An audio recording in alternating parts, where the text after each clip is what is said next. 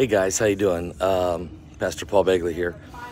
We had a great conference in Springfield, Missouri with Dr. Michael Lake, and his conference was incredible, and we really enjoyed it, and God really moved. The fire of God fell. I'm in the famous Atlanta airport that is so frustrating. I'm here. We just found out our pilot is sick. The pilot is sick and they don't have a pilot. So they're trying to find a pilot on this Saturday evening who would like to come in and work overtime and fly us home to Orlando. Here we go again with Atlanta. Anyway, let me put this out real fast.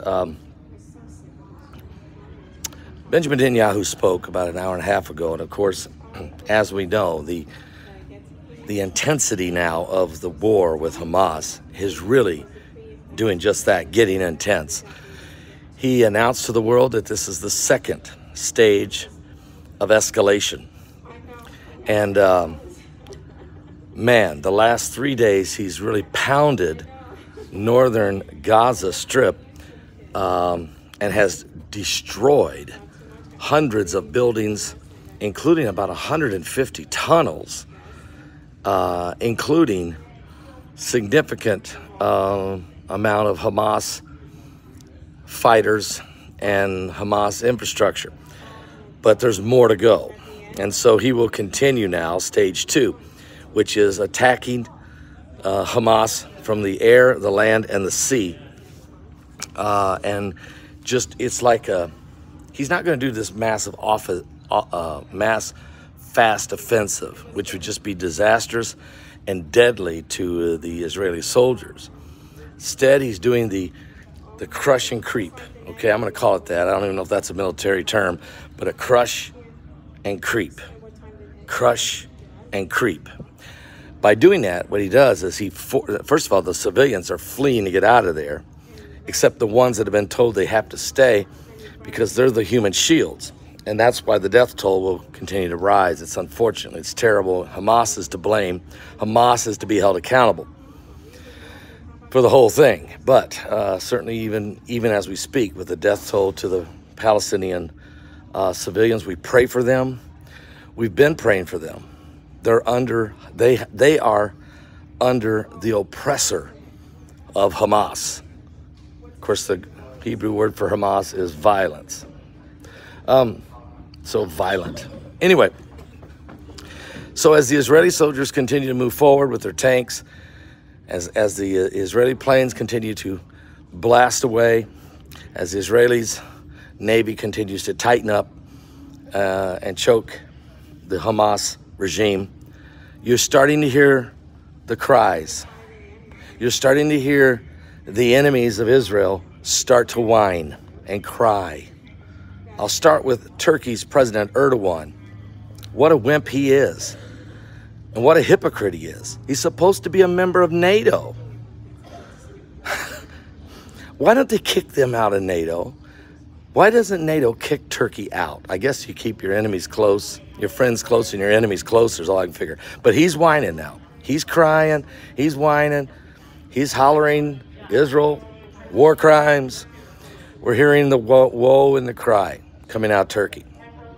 The Iranians are absolutely petrified. They grabbed the Hamas leaders and they went to Moscow and they went and met with the foreign ministers and the leadership of Russia, looking for somebody to back them, looking for Russia to do more than just say, we're building an alliance. They're looking for Russia to join into the fight to stop Israel from finishing the job on Hamas. So watch for Russia to do something soon, something to send a signal to the United States and U.S. allies, which none of the rest of the allies don't seem to be too interested in helping Israel. We're just down to America, basically. The other guys just seems to be the French and the British, and some of the others. The people would like to help Israel, but their governments are going to try to remain as as neutral as they can. And I understand the reason they're doing it is because they have so many immigrants that moved into those countries during President Barack Obama's Arab Spring that sent millions of immigrants into Europe, and then they couldn't assimilate. They wouldn't assimilate. So that's got the entire European Union in a jam. Russia, meanwhile, continues to do their thing in Ukraine. The big worry is, what will China do? I mean, and so here's the thing. If you look at this from a Bible prophecy standpoint, we're in Psalms 83, okay? I made that proclamation. I predicted that's what it would be when I was in Birmingham, Alabama. I made that proclamation 10 days ago. I really explained it in this conference here in Springfield, Missouri. We are in Psalms 83. The question is, will this just be a Psalms 83 war, or are we going to go right on in to Ezekiel 38? And that was my question to Dr. Chuck Misler back in October the 15th, 2015. And when I asked him what would be the next big biblical milestone, and he said Psalms 83 and Ezekiel 38. Or he said Ezekiel 38 and Psalms 83. I said, well, which is it? And he said, well, we'll see. It could be the chicken or the egg. Basically, they're one and the same. One kicks off the other. I always felt like it would be Psalms 83, and that's exactly where we're at. But will it create Ezekiel 38 immediately or over the next several months? Or do we go into some kind of peace arrangement after this is done, and then the armies regroup and make their attack on Israel like they do in Ezekiel 38? That's yet to be seen. That's the question. But right now, if you guys are thinking Israel's going to go home, Israel's going to finish off Hamas, but they will be hated on. There will be resolutions passed by the United Nations against them. Even President Biden will condemn them for saying they went too far. They went too far. But Israel will finish the job. They have no choice. And if you look at it prophetically, it's exactly what the scripture says will happen. So pray for the peace. Sure, I'm praying for the peace of the Middle East every day. I'm praying for the peace of Jerusalem. I'm praying for the peace with all people. But if you ask me what's going to happen from a prophecy standpoint, I'm telling you, it has begun. It's not just begun now. Psalms 83 is in play. Let's see where it goes from there.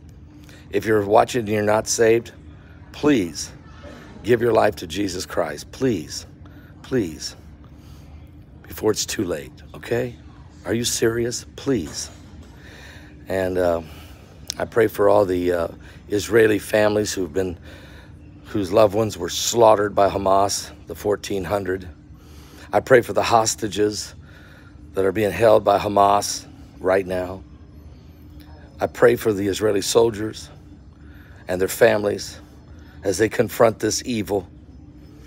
And I pray for the Palestinian people, the innocent civilians who are just caught in the crossfire and need our prayers.